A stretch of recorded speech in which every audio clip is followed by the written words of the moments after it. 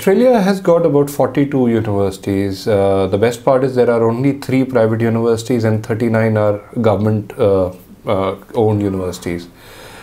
Most of the universities are fairly comprehensive. They do offer a range of courses. But if I was to name the top 10 to go across over there, you definitely have ANU.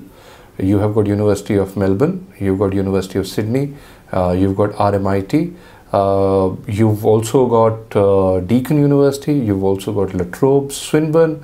You've got University of Adelaide. You've got University of South Australia, and you've got Curtin University. So that's a good mix of universities across various budgets and ranking range that students normally choose from India.